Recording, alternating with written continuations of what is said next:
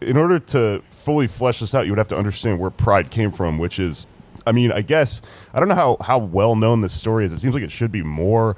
But the concept of a pride parade, and I don't want to speak on behalf of, this is just my understanding of it, is it's kind of, Jake, as a member of the community, it's kind of funny that it's all capitalist now. Like when you go out there and there's like rainbow colored cop cars and like beer cans and stuff like that. Bank of America presents Being Gay. It's if you know the history of it, very ironic because it started off in the Greenwich Village at the bar called Stonewall, where it was a gay bar way back in the day when that was extremely dangerous, and all these trans women of color basically formed a blockade against an attack by the fucking police, and there was sort of like a street battle, and the parade is in, so it sort of ideologically is in memory of that, and sort of sprung from that. And so it's funny when you go out there and you go, the people that just don't know that are like shaking hands with cops in rainbow uniforms, and you go, this is like fucking anti-cop thing in theory. The whole thing is they beat the police. Yeah, that's why it's a holiday. That's why, and that's why it's fucking badass, right?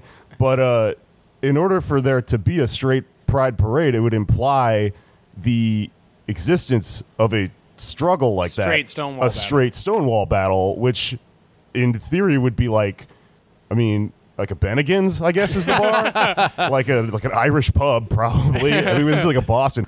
The most straight cultural communal like meeting site is an Irish pub. Irish pubs are the worst fucking thing in the world. I know they have a history and all this stuff, but just like what they are now, it's terrible ambiance, it's terrible food, it's just like a weird cultural touchstone for people that are vaguely in touch with an ethnicity that is no longer really, American Irish pubs aren't even really Irish. They have like a flag up, and then it's just, our bar is what you think of when you think of a bar. We have no theme. They serve like mozzarella sticks and pizza. Yeah, it's just a default bar. So that's where that's what you're defending. You're defending it against obviously the PC police or the enemy of the straight Boston guy in this situation.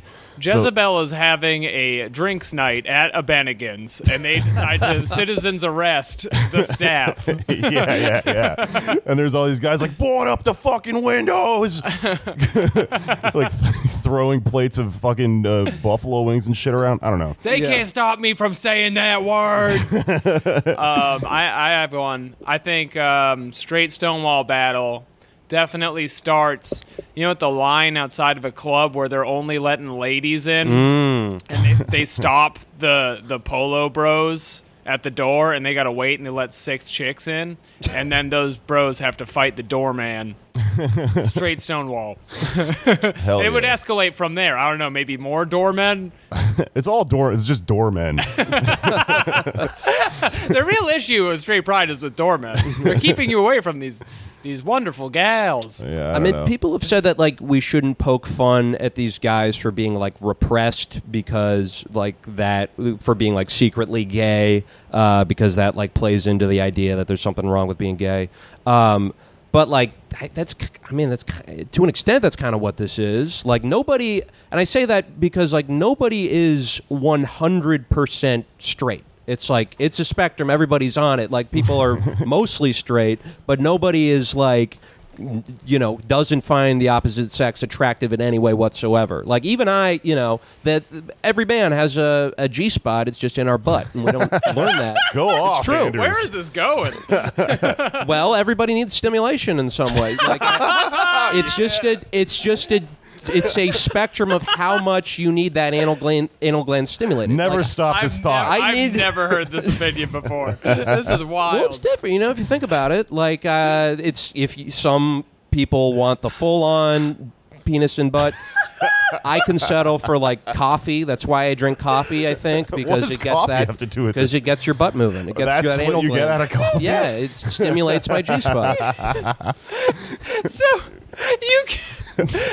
I don't even want to flesh this out because I don't think the end is gonna sound good. But I don't even remember what I was gonna say anymore. Jesus. Anyway, fuck, well, man. That fucking rules.